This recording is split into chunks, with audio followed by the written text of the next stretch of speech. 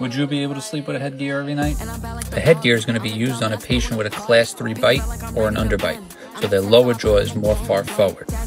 The patient will have to wear this for over a year every single night. Little by little, their upper jaw will come forward, bring them to normal occlusion. Let me show you how it works. You will attach rubber band to your palatal expander.